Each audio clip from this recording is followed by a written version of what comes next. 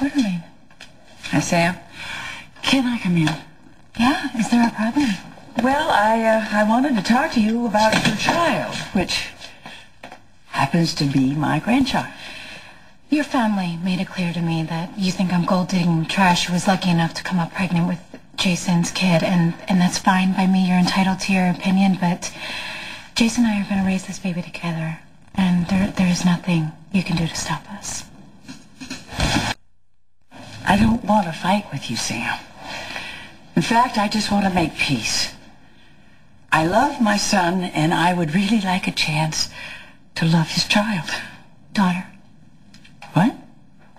Jason and I, we just found out we were having a girl. Oh, that's great.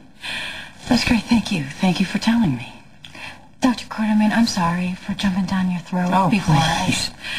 Please, you have every right. The Quartermains were awful to you that night at the cellar. And as for myself, I still don't know how to talk to Jason. I don't know the right way to reach him. Reach him?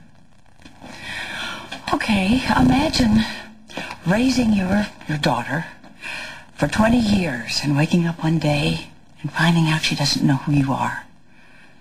That all the attempts you make to remind her of her past only pushes her away. Imagine realizing that what you've lost is gone forever, and that the love in your child's eyes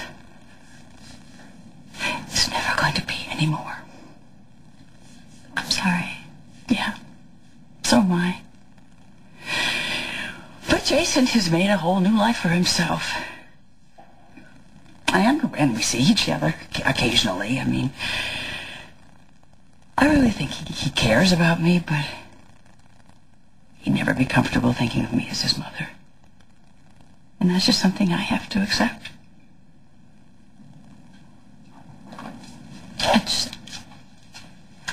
I don't think I've ever thought what it would be like for Jason's family. Well, that's why I'm hoping that things could be different with a child. If you and Jason would let me be a part of this child's life, I'd be very, very grateful. I'll talk to him about it. Thank you. Thank you for having an open mind, because I know the Quartermains have done absolutely nothing to endear themselves to you. I'm not judging. Please, my father was a con artist for as long as I can remember. What about your mother? I barely knew her. She split when I was a baby. Did you ever look for her? Yeah. And? And she was dead. I want this child to have a better life than I had. Well, she has two loving parents. That's a good start. And I'm sure I'm going to make probably about 1,000 mistakes along the way. We all do. We try. Sometimes things just happen that we don't intend. But we try our best. Maybe only seeing the mistakes in hindsight. But I guess that's not really an excuse. Well, no one's to blame as long as you're trying your best, right? Right. Which makes me think that maybe living right across the hall from Sonny is not such a good idea. I mean, I know that you were involved with him before Jason. I know Jason works for him, but the man's dangerous. That's what I got here.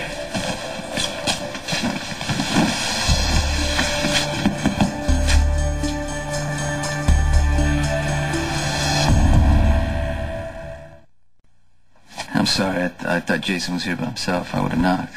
He's out. Hi, Dr. Quartermain. Sonny? Somebody sent this accidentally to my place. What do you want? What do you want? Over there. It's good. It's nice. Tell Jason that I came by. Yep.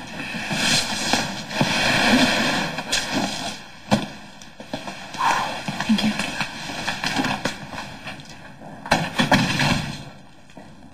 Okay. You're right. It's not easy living across the hall from Sonny, but I already agreed. And I don't want Jason to rearrange his life even more, so I live with it. I guess that's all anyone can do. I didn't...